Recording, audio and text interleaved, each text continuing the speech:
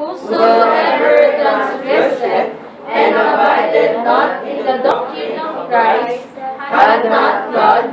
He that abideth in the doctrine of Christ, he hath both the Father and the Son.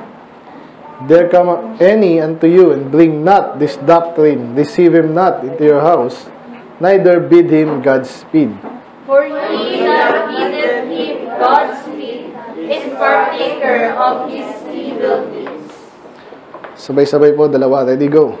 Having many things to write unto you, I would not write in paper and ink, but I trust to come unto you and speak face to face, that our joy may be full. The children of thy elect sister greet thee. Amen. Let's say ko lang po yung verse 7. Sabi niya, for many deceivers are entered into the world who confess not that Jesus Christ come in the flesh. This is a deceiver and an antichrist. Let's pray, Lord. Salamat po, Lord, sa mga salita niyo po, Lord. Mga warnings, Panginoon, aral, Panginoon, na kailangan namin. For the day na mag-umpisa kami manampalataya sa inyo, hanggang kami po gamitin nyo, hanggang kami po ikunin nyo po, Lord. We pray na ang aral na ito ngayon, exposing Iglesia ng Manalo, cult, Panginoon, we pray na pagpalain nyo, Lord, at matuto kami. Ma-warningan, Panginoon, dapat ma-warningan sa lahat sa amin dito, and even sino na makakapakinig. Sermon to, Lord, we pray na kayo po yung malalati at magagabay bawat isa sa inyong lingkod. In Jesus' name we pray. Amen. Okay, mga kapuna po. Magandang umaga po sa lahat. This time, mag-online lang ako kasi dito natin kukunin yung ating may outline naman ako dito, pero ang title po nito is, ito po yung ating series, naalala yung ating series, so pangatlo na po ito, unang introduction natin. Ang title itong series is Many False Prophets. Many False Prophets. Ibig sabihin, maraming mga huwad, mga propeta, mga tagapagturo na mali. May nakinig ba? So sa marami sa baptism na ito makikinig eh. Kasi tayo tinitira natin lahat. Kasi nga, hindi na pwedeng yung iba, hindi natin titirahin. Di ba? Kasi kung gusto natin sa katotohanan, meron ditong loko-loko, dapat lahat siya kasi ang dami niyan eh. Pero specifically sa series natin, inuuna natin syempre yung mga relevant sa ating mga Pilipino. Okay, so sino ba yung number 1 natin last September? Catholic, di ba? So this time, ang pangalawa sa mga medyo prominente na kulto Pilipinas is ang Iglesia ni Manalo. Mayroon pa ba iba? Bukod yung kay Anal, iba, maliit yun. Ito, malaki talaga to. And kaya kailangan natin warningan yung mga tao, kayo mismo. Iba sa atin dito, sabi niya sa Baybay Sapa daw, active daw sila dyan. And then kahit saan, Pilipinas and sa ibang mundo rin. So, pero lalo sa, kaya ito yung pangalawa natin, okay? Subtitle nito is Deceiver and AntiChrist. So, hindi ba yung ginawa kong sa Facebook, pero anyway, kung naalala nyo po yung ating introduction po natin last time is yung una sa series. Ito po yung mga points natin, okay? Ways to identify and combat false teachers. Number 1, know God in His spirits. Okay, dapat maligtas ka muna. Pag alam mo ang Diyos, spirito ng Diyos, matetel apart mo yung mga kulto. Amen? Okay. So, pag hindi ka ligtas, hindi yung lalaman kung sino yung kulto kasi wala ka ring pagkukumparahan. Amen? So, kaya number 1, know God in His spirit. Number 2, learn and examine. Okay? Sabihin, matuto ka dapat, tingnan mo. Pag sinabi examine, i-examine mo. Ano ba yun? Siyasatin mo. Okay, sabi kayo sa Bible, believe not every spirit. Hindi ibig sabihin may hawak na Bible, may church. Hindi ibig sabihin nun lahat yan ay pare-pareho na. Amen? Amen. Tayo. The number 3 na points natin sa ating introduction ng ating series is acknowledge and know that there are many false prophets and teachers. Ito yung isang importante ito kasi Isa mga objection na iba, ba't nang tinitira yung mga ganyan? Bayaan mo silang magturo ka lang ng totoo, silang turo sa kanila. Hindi nga pwede yun. Isa sa mga ginagawa nila, kaya sila nakakalusot, kasi dahil doon sa ganong klase ng thinking, na dapat wala tayong pakialamanan. Tama ba? Mayroong iba sa inyo ganyan kasi mga kaibigan nyo, di ba? Dadali ko dito, pastor, yan, ma-open. Di ba? Mas inisip mo pa yung feelings nila sa kaluluwa nila. Anong dapat mo isiping better? Kaluluwa nila o yung feelings nila? O syempre yung kaluluwa nila. Amen? So, kaya sinasabi natin yun. Okay, para kung andun sila, yan, sa kung anong pananampalataya yan, Catholic yan, salamat pag naligtas, dapat umalis din sila dun eventually. Amen? Kasi kung ligtas ka, gusto mo ba manatili doon talaga? So, yan, kaya in-expose natin. So, ganoon tayo sa lahat ng false teaching. In-expose natin sila, hindi natin sila. So, i-acknowledge nyo na marami yan. Yung sinabi natin, kaya title ng ating series, Many False Prophet, eh.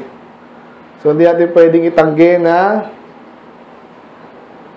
maraming false prophet. Amen? Hindi tinitira lang kasi sabihin, ba, tinitira mo, pastor, kasi naiingit ka, eh. Diba? Yung ganang objection, eh. Para pumunta sa'yo, umalis doon. Tama naman yun, pero yung part na naiinggit, hindi rin. Amen? Kasi kaya natin tinitira para malaman ng tao na wala dapat sila doon. Pumunta sila sa rama. Okay, so number 1, know God, be saved. Number 2, learn and examine. Number 3, acknowledge and know that there are many false prophets. And therefore, kung maraming false prophet, huwag ka mag-object sa ganitong klase ng teaching, preaching. Number 4 is, know and identify the Lord's primary enemy. Sinong primary enemy ng Diyos? False teacher, bago yan. Satan muna, di ba? So, siya yung naglilid dyan. Kaya meron tayong Revelation series din, di ba? Sino do yung, merong beast, pero sino yung naglilid sa kanya, nagbibigay sa kapangyarihan. O di ba, sa Satanas din. So, ganun din yan. Kaya huwag kayong mamaya matatakil natin, may sa demonyo to. Kaya huwag kayong magugulat pag ganun. Kasi bakit naman yan magiging false teacher at kakalabanin ng totoong religion kung hindi sa demonyo yan. Okay? So, huwag kayong magugulat, ha? Okay? Know and identify the Lord's primary enemy, origin, host of the forces. So, pangalawa sa kay Satanas, sino? Naalala niyo yung series natin? Ha? Naalala niyo yan? Tama, Satanas. Pero, sino yung mga grupo ng tao na galit kay Jesus? Mga Hudyo. Okay? Kaya mamaya makikita natin may trace ng Hudyo dito sa Iglesia ni Manalo. And number 5, draw strength from the Lord Himself as His children. Kung anak ka ng Diyos, huwag kang hahatak ng kung anong lakas, kung kanino lang. Okay, sa Diyos ka humatak, humingi ng kapangyarihan. Kasi, ganon ang matinong anak, di ba? Usapol ako, may problema si Stephen, tapos pumunta kay Brother James. Medyo, ano ako doon, di ba? Ba't ka doon pumunta? Ako tatay mo, eh. So, dapat sa Diyos tayo hingi ng tulong at ng lakas. Yun ang ating number 5. Number 6, last time, have the true love. Kung sinabing true love, ibig sabihin, iba gagawin nila, pepekein nila, bibigyan ka ng magandang programa sa church. Pero hindi ka nila mahal. Ang gusto nila, mapunta ka sa church nila. At dumami sila, and therefore, pang sarili pa rin yun. Amen? So, ang true love na tinatutong natin last time sa ating series nga, sa introduction, kung mahal mo talaga itong mga taong to, tulong mo sa kanilang tama. Amen? Para maalis sila, at least maalis sila sa Catholic, sa Iglesia ni Manalo, kahit hindi sila pumunta dito, okay na rin yun. Amen? You have the true love of God. The last is testify of the Lord Jesus against the false saviors of the false teacher. So, mapapansin ninyo, lahat ginagawa natin yan. Yung 7 points na yan, ginawa natin sa Catholic, gagawin ulit natin ngayon sa Iglesia ni Manalo. Okay? So, umpisa na natin kasi ngayon, naka-connected na tayo. Kalimutan ko yung kanilang website. Nakakalas ba? Nakakalam ba? Iglesia. Ilagay ko lang kasi saan eh. Medyo mabagal ang Converge. Iglesia No Cristo .net yan eh. Okay, anong gagawin natin? Sila ang naglagay sa website nila niyan, i-evaluate lang natin. Wala. Hindi. Bagal.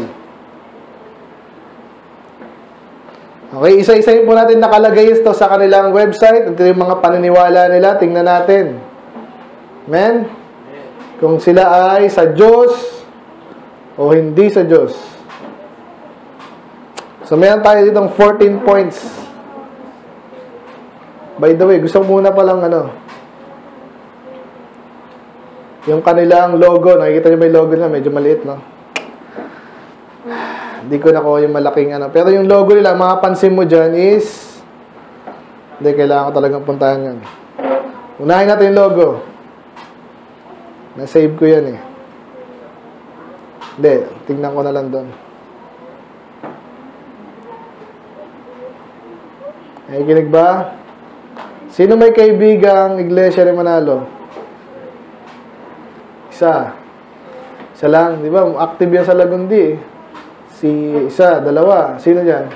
Meron dyan, no? CSE. Ay ba? Meron ba tayo? Meron, di ba? Dati. High school. Uy, meron kami. Sabi ko, logo, no?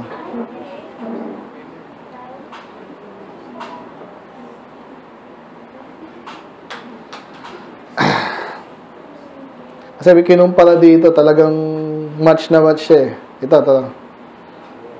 Nakikita niyo ba to? Hindi niyo medyo alam to eh, no? Pag sinabi pong masonry, alam niyo ba yung masonry? Hindi niyo pa masyadong alam yung iba, no? So, ito po ay yung masonry, parang fraternity po yan, na pinapakilala nila may Diyos sila, pero iba yung Diyos nila. Okay?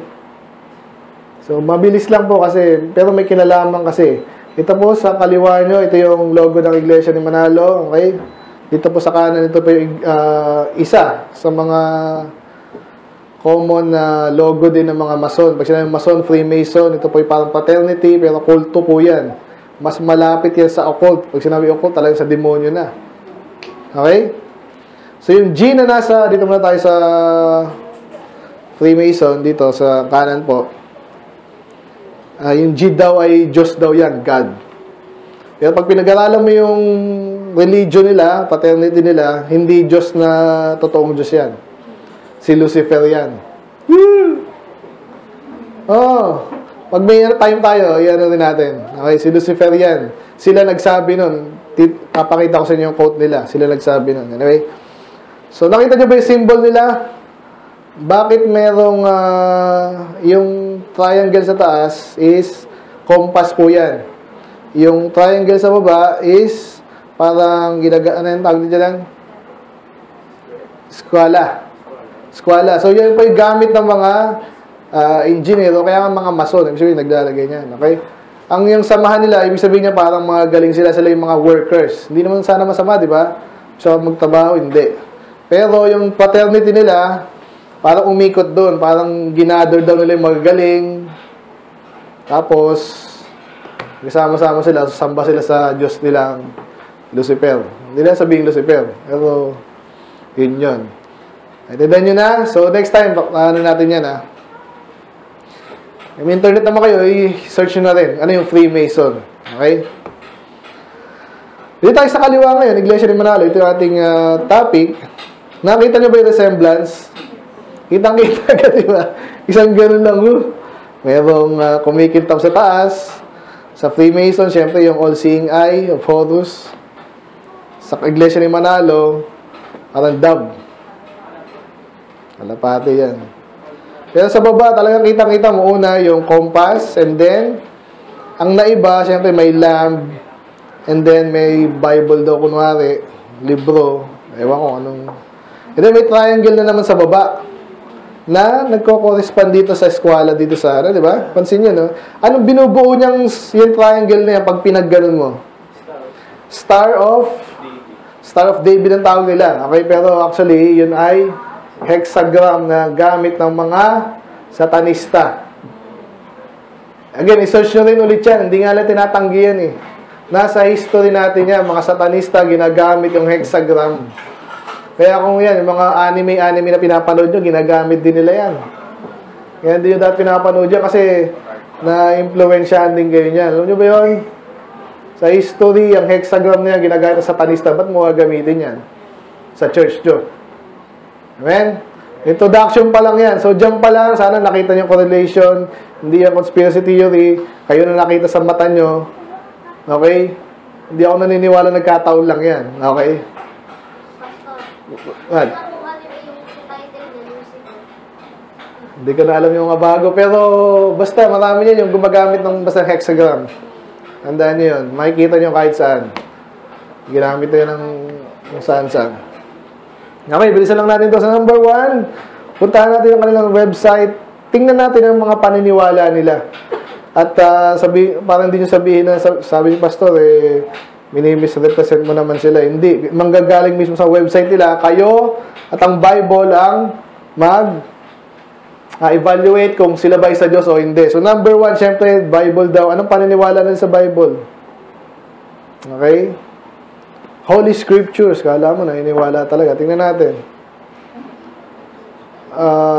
Sana matapos natin ngayon, no? Yan lang. Ganyan lang kaiksi. Okay?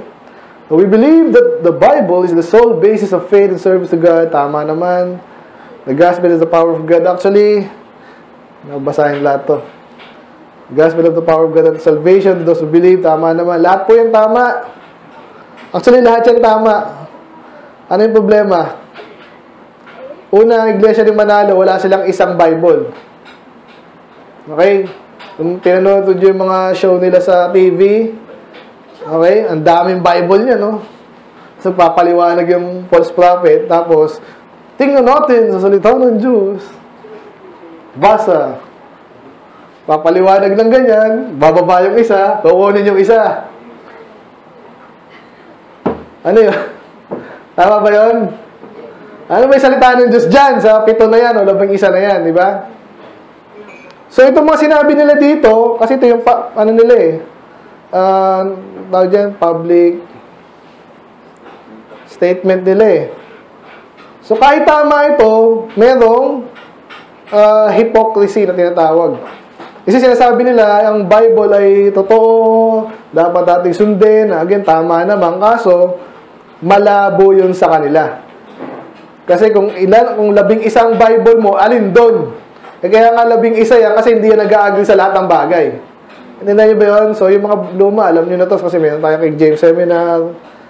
Yung mga bago, at least, yun ang tinitira ko ngayon, yung mga bago, Kaya yung ano. Yung iba dito, ulit-ulitin ko lang. So, no one standard. Yan ang aking outline dito. So, naniniwala sila sa Bible daw. Mga sinulat nila dito, tama. Kaso, wala silang isang standard. Nag-focus sila sa mga bagay na paniniwalaan naman lahat ng Kristiyano. At in-avoid na nila yung actual dapat nilang hindi avoid, which is, kung sinabi mo ang Bible ang tama, nasa ng Bible mo, pakita mo sa akin. In-avoid nila yon. Tingnan natin sa Bible. Tama ba yon? Kabisado nyo naman to, di ba? 2 Timothy 2:15. Study to show thyself approved unto God, workman that needed not to be ashamed, rightly dividing the word of truth. So, pwede ba nilang gawin nyo kung 11 ang Bible nila? Hindi. Sinabi nila, yan ang wala. Alin nga doon? Alin dyan? 11 yan. Tsaka nagtuturo ka dyan, kukunin mo yung isa, tapos mamaya yung isa bubuksan mo. Ba't di mo buksan yung isa lang? Malinaw ba? Hindi kasi matatagpuan sa isang libro nila, sa isang Bible, yung pinaniniwalaan nila. Kasi, unique sa kanila yung kanilang paniniwala. Bakit sila unique? Hindi laging maganda ang unique, Okay. Kaya sila unique at kasi ang sinusunod talaga nila yung kanilang false prophet. By the time na tinuro ni Manalo yan, hindi nila pwedeng baguhin yan. Kaso, andito yung sa Bible. Hindi, ito sinabi ni Manalo Okay, yung leader pa nila si Perez Manalo, hindi ko na nalagay, no? Pero, mali yun. Okay, according to the Bible, tama dapat ang iyong pag-divide, pag-aaral, at hindi ka mahihiya kasi isang sinasabi ng salita ng Diyos. Pag nakita, pag pinapahiya ka ng ibang tao, ibigay mo lang itong Bible, basahin mo yan, salita ng Diyos. Ba't ako mahihiya? Yan sinabi ng salita ng Diyos, di ba? Sila, hindi na magawa yun kasi, again, 11 or hindi ko na maalala kasi parang ganun na nasa utak ko 11 o 7, ganun ang Bible nila. At ang pinaka nila yung lamsa. Anyway, number 2. Kalang para babalik. Ito ata yan. Ano daw yung Holy Spirit? By the way, yung pinaka talaga nilang mali is yung non-Trinitarian sila, okay? Kaya madadaanan natin yan. Anong ang paniniwala na sila Holy Spirit? At syempre, hindi Diyos. Okay? According to them, sabi dito, we believe that the Holy Spirit is the power. Is the power sent by the Father in the name of Christ. Tama naman yung kaso, ano sabi dito? Christ also sent the Holy Spirit to help us in weakness and infirmities. The Holy Spirit strengthens and edifies, comforts the church. Tama lahat yun.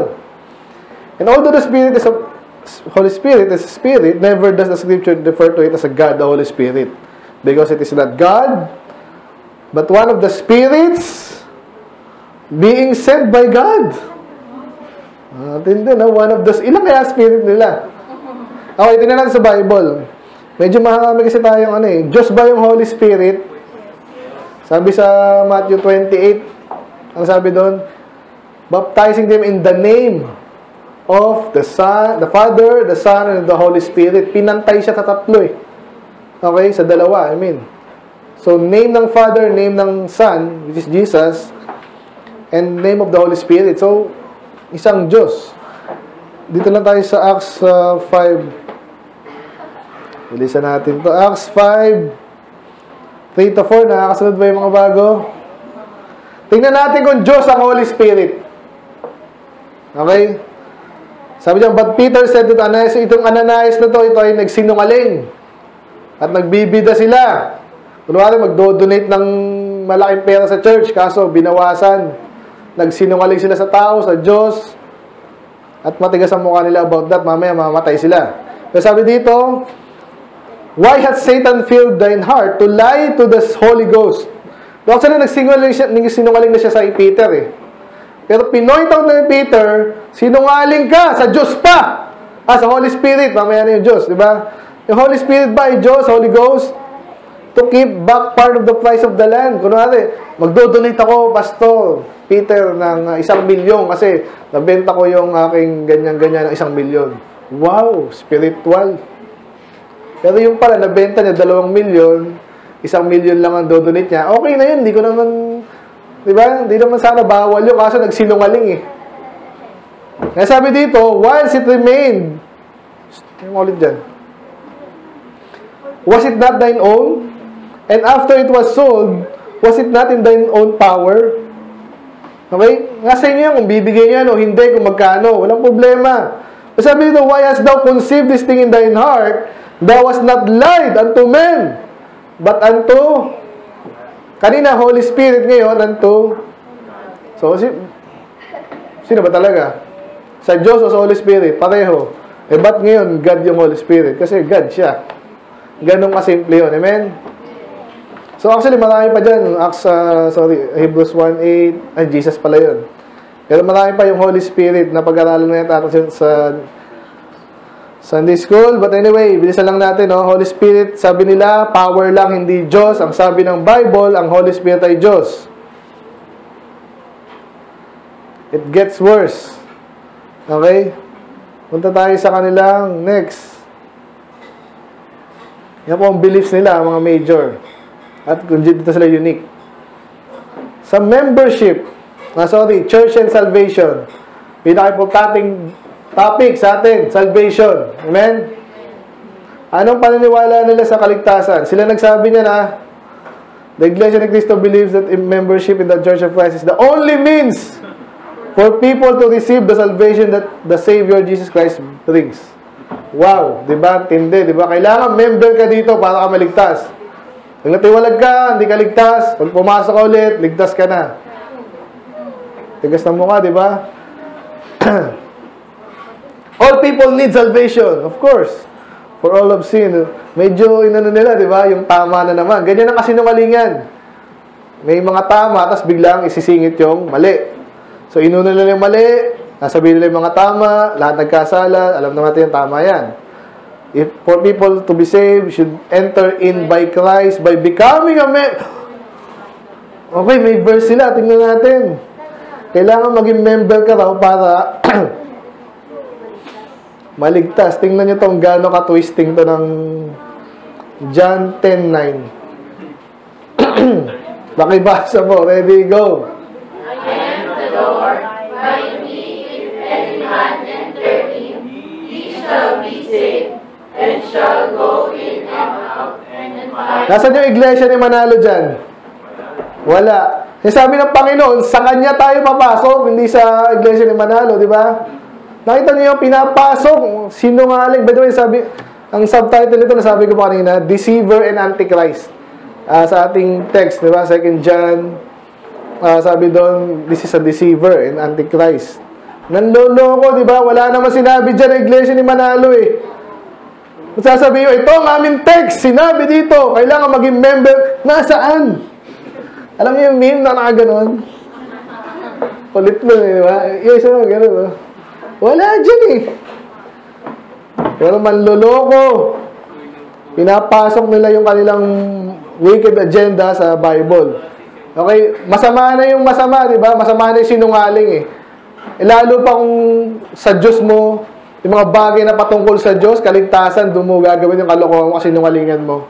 So, gaano ka-wicked yan? Sana nakikita niyo yung ating point. Okay?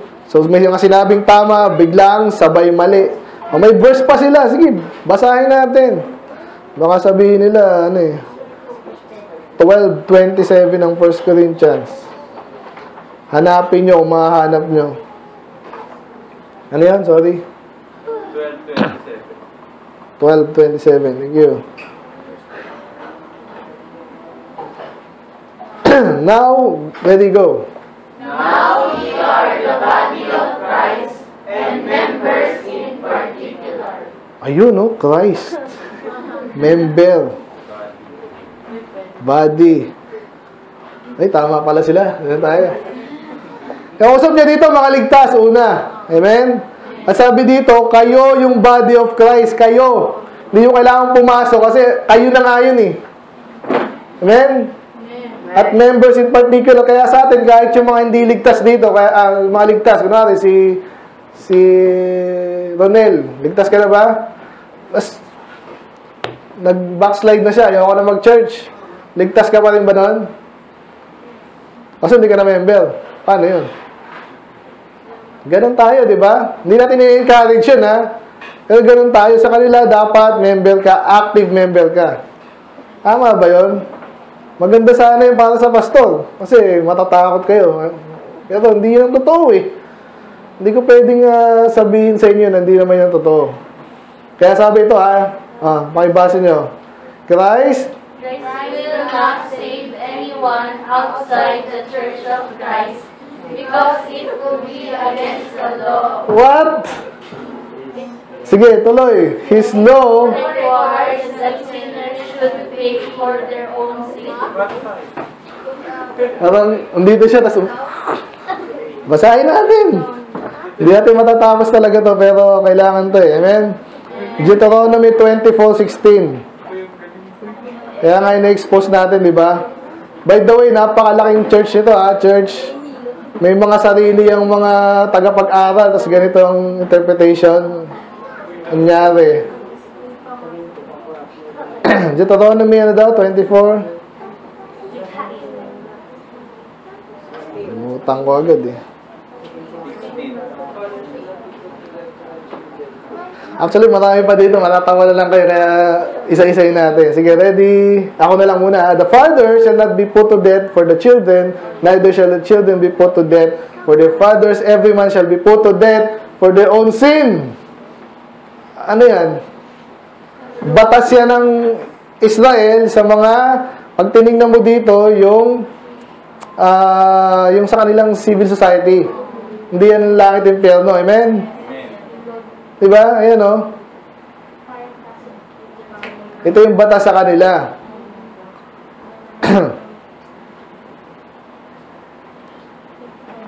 Okay, ba't nila pinapasok ngayon dito? Kasi wala na silang makuha eh. Oh, ang dami-dami verses sa kaligtasan, especially sa New Testament. Ba't nila papasok yun? Revelation 20:14. Sana nakikinig kayo, ah. Ayun pala yun, no? Hindi, pakita natin.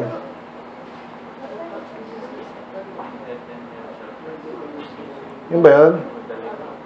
20:14. Okay. Ibasa, ready, go. And death and hell were cast into the lake of fire. This is the second. Nasaan dyan yung pag hindi ka member? Impyerno ka. Ay, tanyo yun, ang layo. Applicable yan sa mga hindi naligtas nga. Oo, lahat ng hindi ligtas. Pero saan nila kinukuha yung pag hindi ka member sa amin, impyerno ka. Kaya dapat maging member. Asan dun yun? Ay, tanyo, ang layo. Actually, parang ano yun, nag-search lang yan eh. Ganyan po kasi yan eh. Sinearch lang yung hell. Ay, may hell doon. Lagay natin dito. Kung di sila nahihiya sa nila, ewan ko na lang. Diba? Kung totoo, may tao naghahanap ng katotohanan, titingnan yung website mo, ganyan yung reference mo sa iyo, aral mo, mahihiya ka sa sarili mo eh. Sablay na sablay. Diba? Hindi mo kailangan maging college siya para maintindihan sinasabi ko sa inyo, di ba? Especially, ligtas kasi kayo, kaya naintindihan nyo. Ngayon, kahit hindi ligtas, pag tinignan yan, yun ang reference nyo. Actually, mamaya marami pa. So, sana nakakuha nyo yung tingnan ko, yung pinapayag ko, I mean.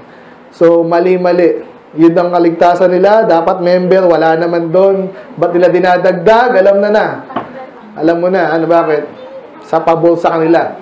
Okay? Pag naging member ka nila, dami sila, mayaman sila, pero lumalabag salita ng Diyos, wala silang pakialam. Hindi naman sila totoo eh. Amen? Amen. Number 4. Okay lang, alas 12 tayo. Joke lang. Atingin ko na lang ito sa gitna. 7. Okay? Hanggang 7 lang tayo muna. Dito tayo sa resurrection. Worship of God muna. Number 4. Ito, medyo walang problema dito. Sige.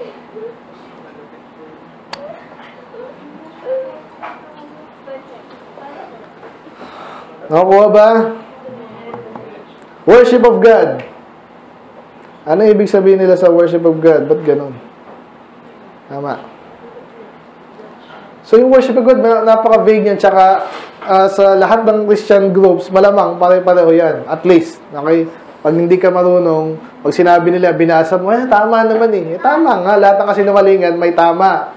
Amen? Sinisingit lang yung kasinungalingan sa tama.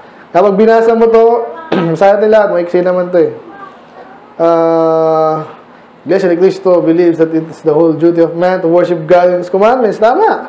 Worship of God is in man's inherent obligation because He created us. Tama rin. Hence, we do not belong to ourselves, but to God. Tama na naman. Nakita niyo yun? Tama eh. Worship of God should be done in spirit and in truth. Tama din. Kanina, di ba, yung kinabisado natin, John 4:23-24, God's name should be worshipped. God's name should be worshipped. This is worship in spirit, and His will should be done by obeying His words. Tama pa rin naman. This is worship in truth. Church of Christ in these last days, or Iglesia ni Manalo, Filipino, so the worship service characterized by, so pinasok na nila sa kanila naman, di ba? Saan ang galing yun? Hindi ko alam. Basahin natin kung dito yun. Malamang wala. 1 Corinthians 14:26. Corinthians 14. Tama ba ako? Yan. So, kailangan mag-sound doctrine. Again, wala yung Iglesia ni Manalo dyan. Amen? 15:62. 16:2. For first day of the week, everyone should lay by him in store as God pass with him. That there be. So, okay lang naman yan. No? Tithes yan eh. So, again, nasan yung Iglesia Manalo? Wala. Okay? So, napansin niyo yung, yung style. Yung kukunin nila yung totoo, i-apply nila sa sarili nila kahit di applicable naman. Okay? So, karamihan dito actually tama. Kaso, again, ang tanong ko dyan, ganito. Number, worship of God. Nasa si Jesus dyan. Diba? Nasa si Jesus dyan. Sa New Testament, sinasamba si Jesus. Sa kanila, hindi nila sabihin yung kasi nga, sinasamba lang Diyos. Si Kristo sa kanila, tao lang. Napansin niyo yun? Parang, parang magandang,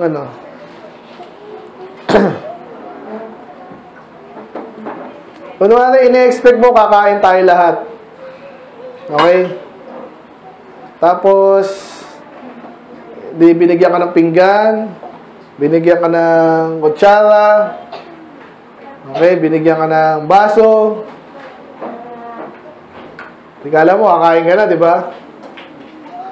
Sige, uwi na tayo. Kasi pagkain. May sinabi ba akong bibigyan ng pagkain? Wala naman, di ba? Parang yung pinaka-importanting part na wala. So, maasal ka, di ba? Kaya, Iglesia ni Cristo nga eh. Dapat siya ang bida, amen? Siya yung sinasamba. Tapos, sa worship nila, exempted ang Diyos, ang si Jesus. So, Kasi ang sabi nila, sinasabi nila, yung tunay ng Diyos, Kristo daw, hindi tunay. Exactly. So, hindi nga tunay si Jesus. So, ano yun? Diyos din, pero hindi Hindi Diyos. Hindi daw Diyos si Jesus. Tao lang. Special na tao lang. Kung nakita niyo yun, so, ang pinakasabi nga sa Bible, lahat ng glory sa Kanya, kapangyarihan, honor. Sa kanila, binawasan nila. Amen? Maling-mali, amen? Next is resurrection of the dead. Ito, medyo wala tayong dito. Problema, pero, kasi tinuturo din natin lahat yan, di ba, rapture. Hindi na sinabing rapture dito, pero napansin ko dito, biglang pinasok na naman sila. Church of Christ, who passed away. Okay, kung alisin mo lang yung Church of Christ yan, lahat yan tama. So, ano yung style na naman nila? Ano yung deception? Pinasok nila yung sarili nila. In-assume nila sila yun, di naman. Okay? Doon ko na tapusin yun. Pangalawa, sa huli. Ngayong umaga. Messengers, ito especially. Sino yung mensahero nila? Sabihin nila syempre sa Bible. Biglang papasok ang kanilang si Manalo. Hindi mo alam. Dito kayo matatawa. Okay? Kayo hahayaan kong maghusga. Tingnan natin. Messengers of God daw. Anong pinaniniwalaan nila sa mga mensahero? Siyempre, sabihin nila, siyempre, Bible, ganyan-ganyan. Sabi nila dito, dapat may isang talaga nagtuturo. Exclusive. Pag tinignan mo, hindi naman din dyan. Pero ang tama doon, siyempre dapat, tama yung tinuturo. Ang tanong ngayon, sino? Pumasok ngayon si Felix Y. Manalo is God's messenger in the last days. He was fulfilling the biblical prophecy concerning the messenger from the Far East. Ano yung Far East? Lugar yan na malayo sa East. At andun ang Pilipinas. Tama naman yung kaso. Marami, pwedeng Vietnam, pwedeng Japan, pwedeng Papua New Guinea. Ba't naging Pilipinas? Tingnan natin yung verse. Dito kayo matatawa eh. Tapos na tayo sa Revelation, di ba? Kung dito kayo lagi. Sino kaya to? Nakita niyo ba Felix Y. Manalo? Wala. Pero tingnan lang natin. Baka sumakto.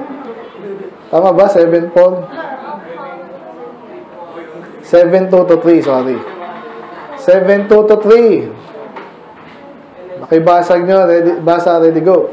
And I saw another angel ascending from the east, having the seal of the living God, and he cried with a loud voice to the 4 angels, to whom it was given to hurt the earth and the sea, Saying, Heard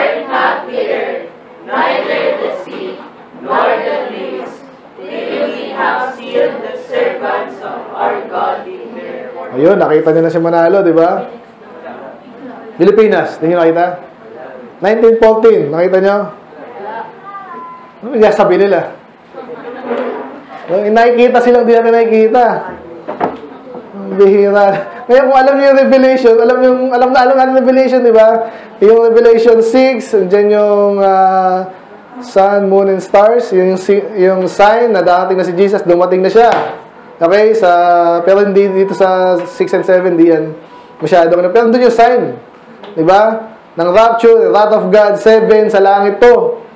Yung angel dito, hindi basta angel. Ngayon, ang sinasabi na dito, may tama naman sila dito. Ang ibig sabihin ng angel is messenger. So, pwedeng tao yun. Minsan, okay? Pero sa context ng Revelation, hindi tao to. Lumilipad eh. Kaya nga, dati nakikita ko yung mga meme ni Manalo, may pakpak eh. Inaasar siya kasi nga, inaasar to. Yung pala, ganito pala yung interpretation nila. Si Manalo, no, lumilipad. Ayan, no? Having the sin of the living God, cried a loud voice with Tsaka walang kinalaman to sa pag-establish ng church. Tama? End times na nga to eh. So, yun nakuha yun. Hurt not the earth. Kasi, anong gagawin niya sa Revelation 7? After ng seals, trumpets. So, ibubuhos na yung wrath of God. Nangyari na ba yun ngayon? Kasi tapos na yung 7 seals. Ano yung nagsasasabi itong mga to? Wala lang, na-search lang, may angel. Nasa pala yung Far East dito? East lang. Nasa na yun? Ascending From the East. Nasa yung Far East? Far. Hindi, wala. Wala namang far eh. From the East lang eh. Ang labo. Ano? Iglesia na kayo. Wala kayo sa buhay nyo. Iglesia ni Manalo. So, grabe. Wow. Bilib na ako. Who would preach to God's sons and daughters in our time? Ha? Sino yung God's son? By the way, hindi nila intindihan yung God's son. Sa atin, malinaw yung mga ligtas eh. So, sa kanila, parang umaayon sila sa Catholic na lahat ng tao, anak ng Diyos. Diba? So, malinaw naman. Sayin natin kasi ito, main ano nila eh. Isaiah 43:5.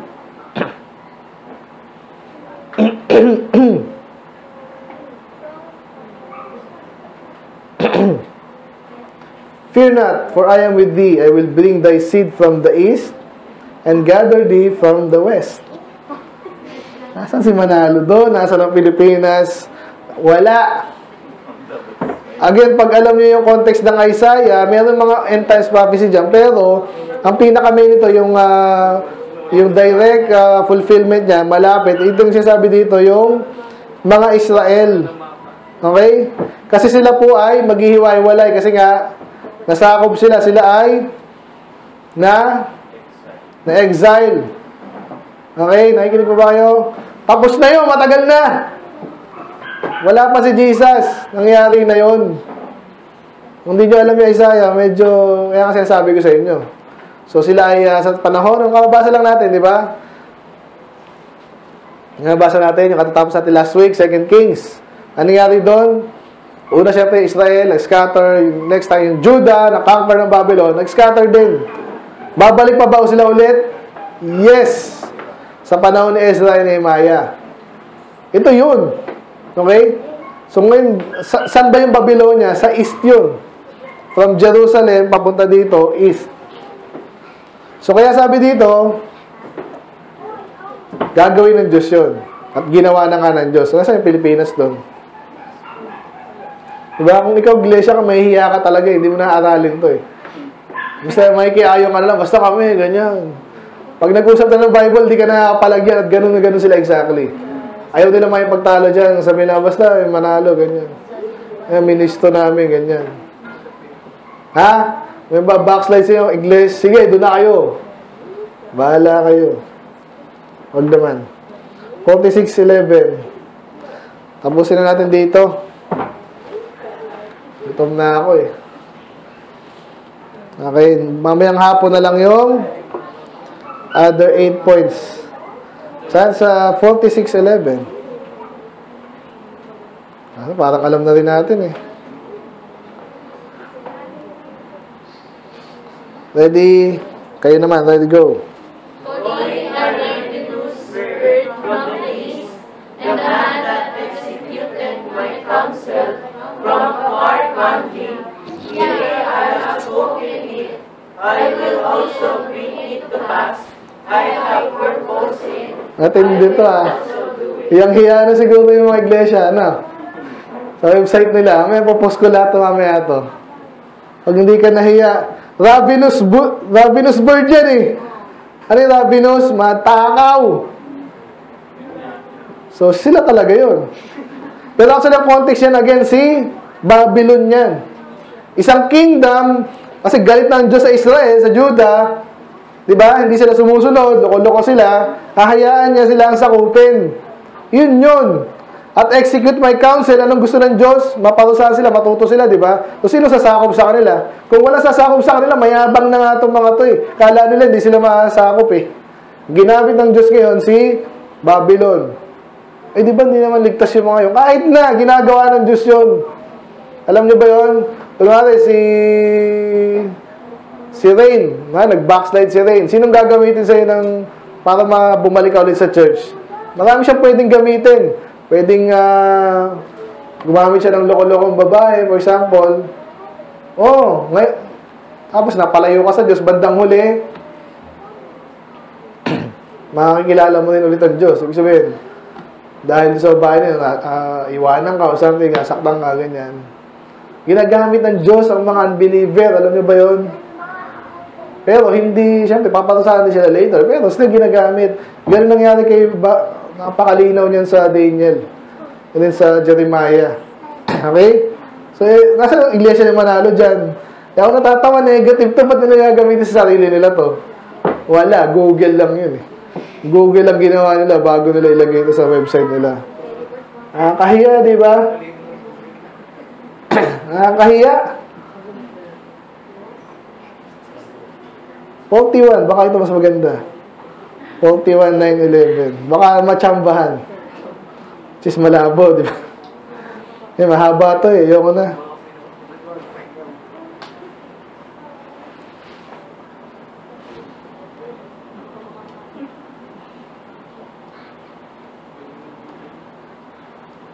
Nasa na Iglesia ni Manalo dyan?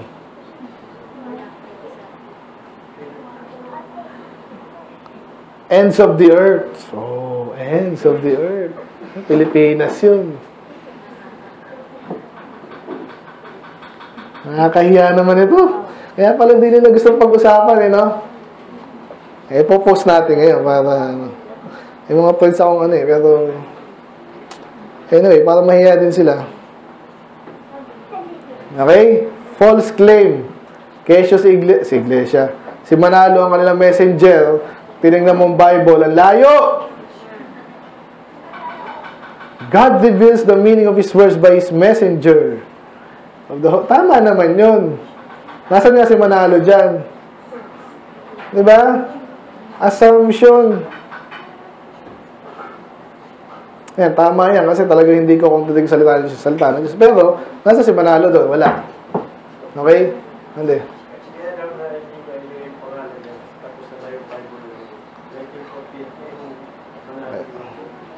Kaya, pero dapat yung at yung pahiwatig, malapit sa sinasabi nila. Di ba? Talagang tapos na. Pero tapos na rin nga yung nangyari. Nakita natin kanina, nangyari na yun eh. Paano i-fulfill yun? Di na nga kailangan fulfill kasi nangyari na. At mga naniniwala dito, either mga brainwash o mga syunga-syunga talaga. Amen? Amen. Okay, mag-iglesia na kayo. Ako, pag may naging iglesia sa inyo dito, bahala kayo sa buhay nyo. Hala nyo, may hinayang ako sa inyo. Tatawa lang ako. Bahala ka, parusa sa Diyos sa iyo yan. Sigurado. Malamang di ka ligtas pag naging iglesia ka. Amen? So, sige, doon muna tayo. Mamayang hapon po, yung baptism nila, brotherhood, judgment day, Jesus, election, administration, unity, New Jerusalem. Medyo, ang himagas na lang yun. Kasi pinaka talaga dyan kay Jesus, no? So, So, medyo na-touch na natin yung kanilang Holy Spirit, which is also God sa kanila, hindi sila Diyos. So, man, sana tapusin ko lang ngayon, pero hindi. Masyadong entertaining para gawin natin part 1 lang. Okay, may question ba? Luto na ba ang pagkain? Yun ang katanong. 9? Sige, let's pray. Lord, maraming salamat at na-expose, Panginoon, ang wicked religion na ito, Lord, na kulto ng Iglesia ni Manalo. We pray at least, Panginoon, matatanim sa amin to, Lord, nakakaya sila, nabastos kanila, at the same time, nanloloko sila, nagpapanggap sila na hindi naman sila kung anong nakalagay sa Bible. So, I pray, Panginoon, at least, yung mga bago namin umatin dito, we pray, maintindihan namin na kailangan umiwas dito sa kulto na ito, Lord, at marunong na rin kami, Panginoon, warningan namin iba. Kaya establish po namin sa pananampalatayang tama. Kaya pong malulati lamang. In Jesus' name we pray. Amen.